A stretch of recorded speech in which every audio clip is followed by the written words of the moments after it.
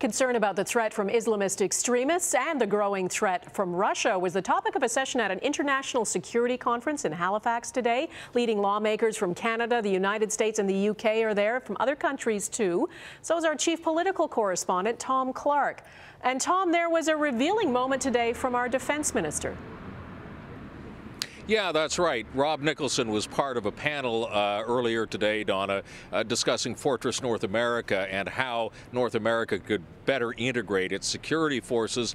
And he revealed that Canada is once again considering joining the American Ballistic Missile Defense System, something that Canada rejected 10 years ago.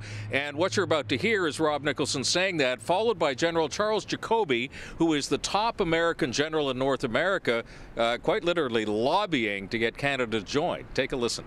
There's no decision or change of that decision that at the present time, of course, but again, we have to consider both the recommendations, certainly the recommendation of the Senate and then the views of the House of Commons on this. And I think the proliferation of missile technologies and weapons of mass destruction technologies keep that door open for other threats to emerge as well. So I believe that missile defense is important for the United States. It's important for the continent. Well, Donna, as Nicholson said, Canada hasn't made up its mind yet, but I think if I was a betting man, I'd say we're in. All right, Tom Clark in Halifax. Thanks. You bet.